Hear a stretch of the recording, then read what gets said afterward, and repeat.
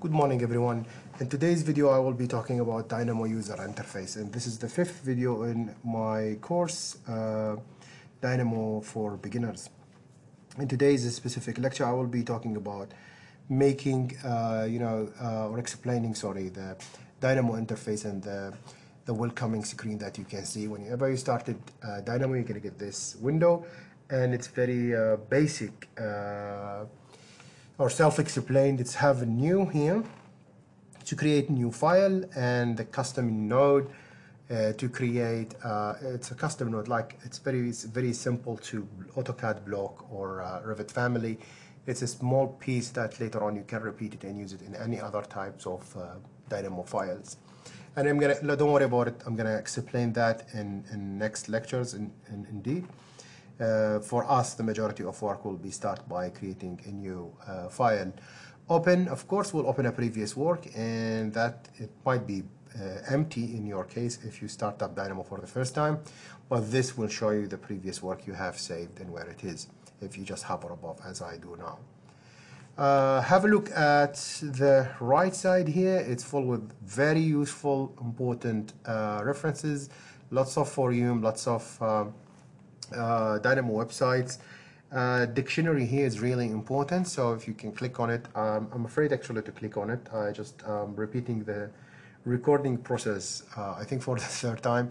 Each time I click on one of those links, I think the voice software, the recording software lose the voice, so sadly I cannot show you the links.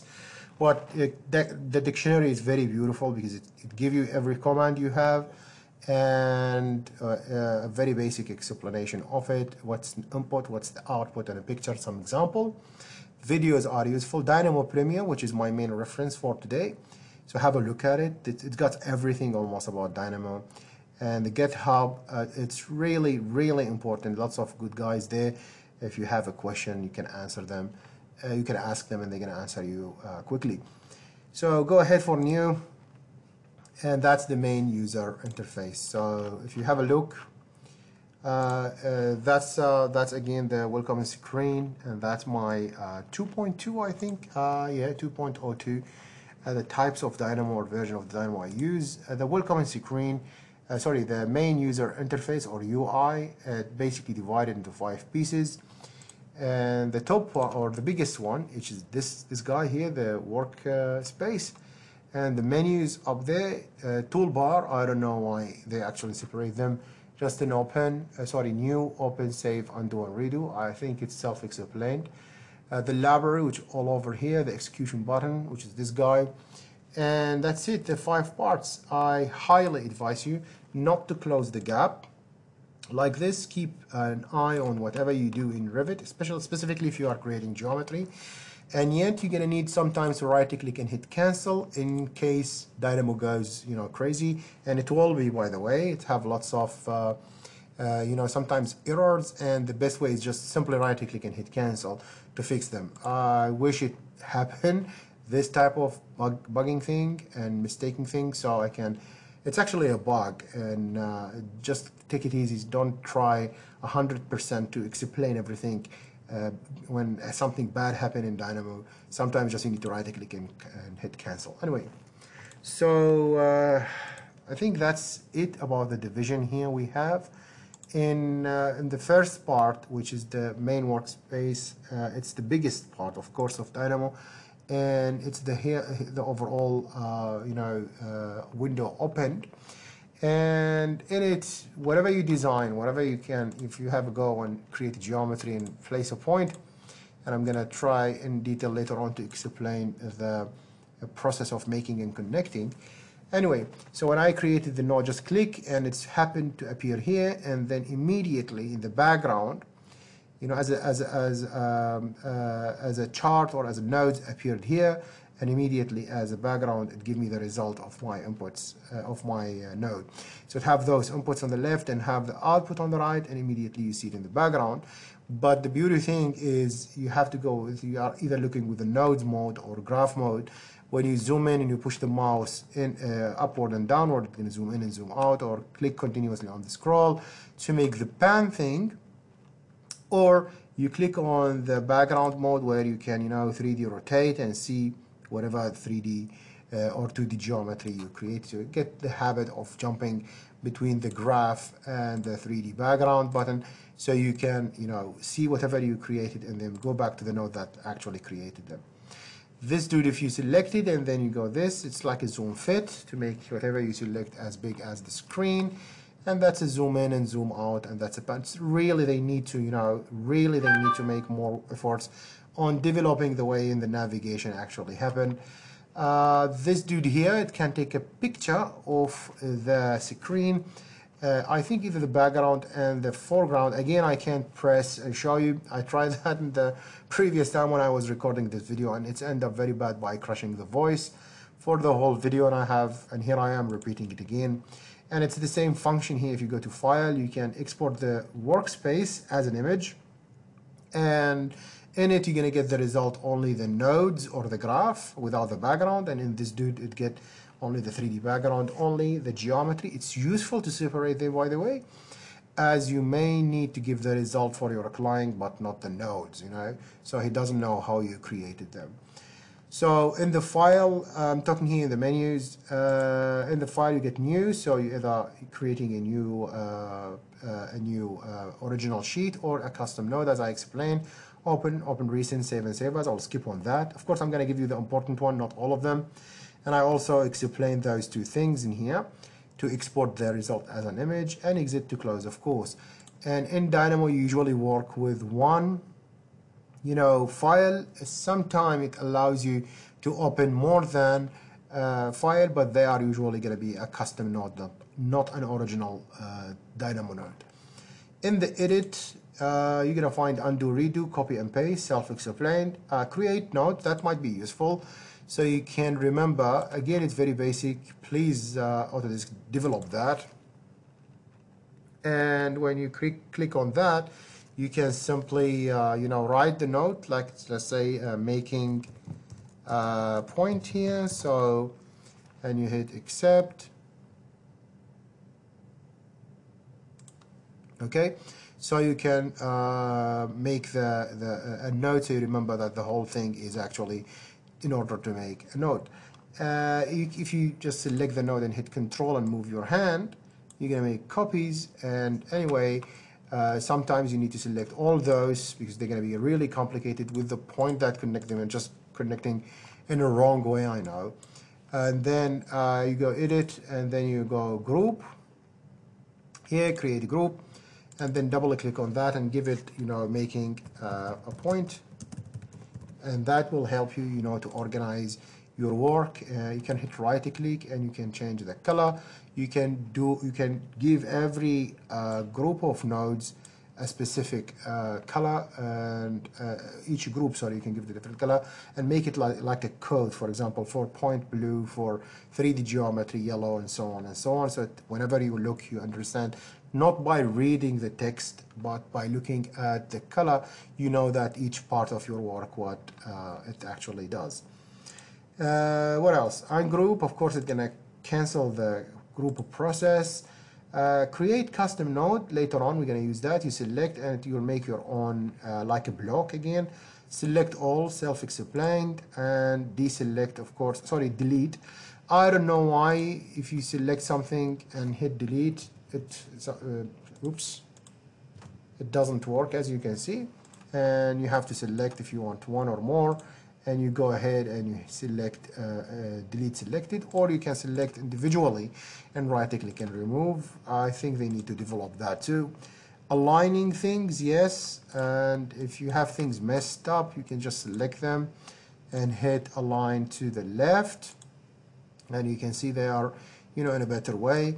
Sometimes things again get really complicated and lots of things connected to each other, and you need Dynamo to organize it for you. Just hit edit, and then you go clean nodes, and you know, arrange them in a way really beautiful, you know, and as short and as close as possible if you want.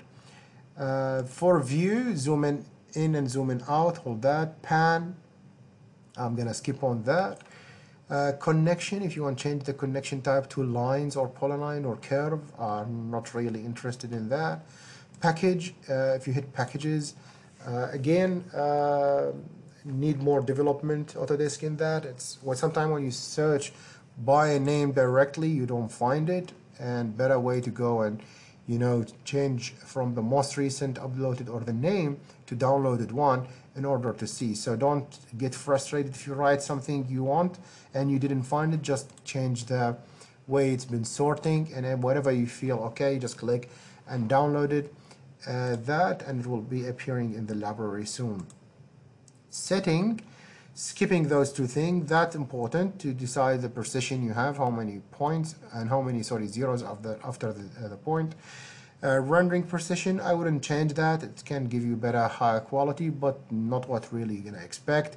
Geometry scaling is really important, and for me I work in metric meters, so if you look, it's really beautiful because it can give me even into 1 millimeter and less, and I'm not going to go more than 10,000 meter as a unit.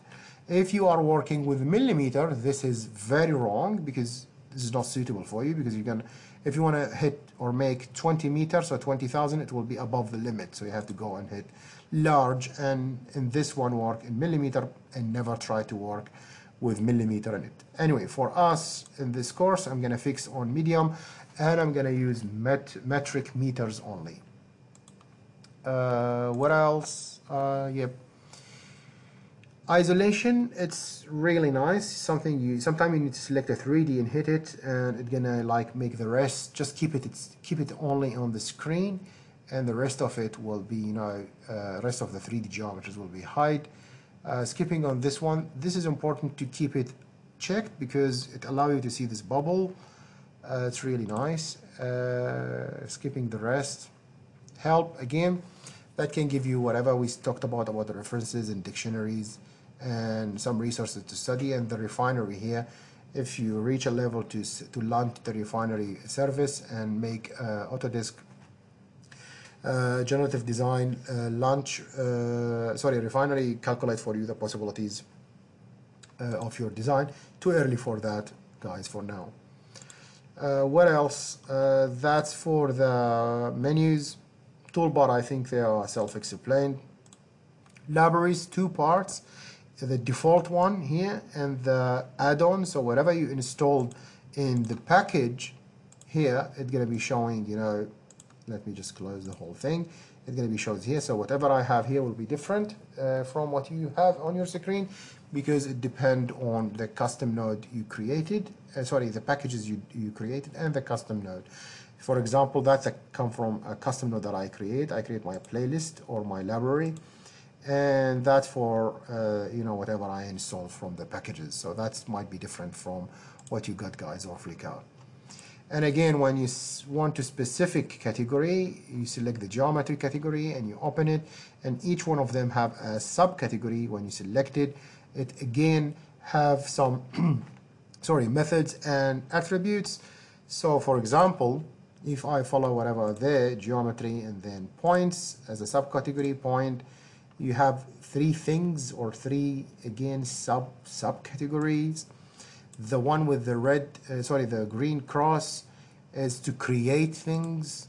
So they are creator, you can identify it by plus, creating a new thing. Action one, usually like they do something, not creating something from nothing, like extend, like the modifiers, like extend, like trim, like split. While the question mark one are the query one or the attribute, depend on where you study that, and they can give you the properties of the point, like the x-axis or the y-axis and so on, and they are actually completely different. It depends on the class they are all belong to. But you really need to remember, guys, the names and the shapes of them. Usually the creator are really the most important one. Usually you can identify them by the word by. You see, by coordinate, by line, by whatever. Again, when you create something, a node will be, when you click on something, the node will be appeared here. If you don't know what it does, just hover above the name and it can give you a good indication of the inputs. For example, the point by coordinate, the input you need X and Y, and the output will be the point itself. And a description, you can find it that it creates a point from the X and Y, blah, blah, blah, all the detail, You can see here the same thing. If you click on the point itself, you can get the same thing. If you hover above that, I think it's more detailed. You can see here the text thing in the lower part. That's how you can, that's the formula you can use it in Dynamo, in Python, sorry. And what's the input it's actually required and the meaning of each one of them.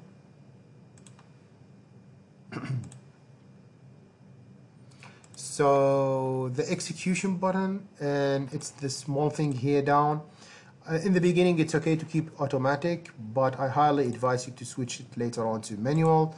So wherever you change, you know, you can hit run, and you can see, you know, I can hit run again, but run already started. So what happened? See, now it happened. Now the crazy thing that I was talking about in the beginning happening, because the run button should be always available for you to click on it. Now it's not. And you're gonna keep crying all the time trying to figure out what's wrong you've done and what's happened and what's the mistake. It's nothing. It's just Dynamo need to go back to Revit, right click. You see this cross thing near my cursor? It shouldn't be there. So just right click, hit cancel, and everything will return normal to its normal condition here back in Dynamo. Hit run, it's gonna apply whatever you've done. So whenever you think something is wrong, just think here, right click and hit cancel. And that might be really a lifesaver comment for you. Yep, and that's why, again, why I keep it manual, maybe I forgot to explain, because it allows you to do the run whenever you want, because sometimes the geometry is really complicated, and each change, it might need a couple of minutes and sometimes hours to be performed. And if you are changing thing with a slider, and you add something and you want to change the value like this, okay, this process, it might, you know, be sufficient to give you a good crash and getting yourself thrown on the desktop without anything saved. So because Dynamo keep trying to change the 3D geometry and also send the information to Revit to change whatever you did, each click here or each jump need a couple of minutes, ending up a crash. So fix the number, like you want 40, just write 40, and when you are happy, hit run. I highly advise you to get away from the automatic when your work get a little bit complicated. What else? Search mechanism, that's the last thing. You can search for anything you want, as I said, by writing its name here. Don't be frustrated if you did not find it, like cube, and suddenly you hit I by mistake and everything goes. So you have to be very careful with the spelling. And again, sometimes, very rare, even when you write the name, you can't find it. Sadly, you have to hit the cross here, and you have to open the category that you think it belongs to it, and then you find it manually. A bit annoying, I know. Or you can right click here in the thing, in the workspace, and right click, and then you go Python, for example, and you click on the Python to get the node. So either you right click and search, you search here, or you search from beside library by opening each category to find whatever you want. Anyway, the references, again, have a look at them, specifically Dynamo Premiere. I wish that you find this lecture, guys, useful. Thank you very much for watching me, and have a good day. Bye-bye.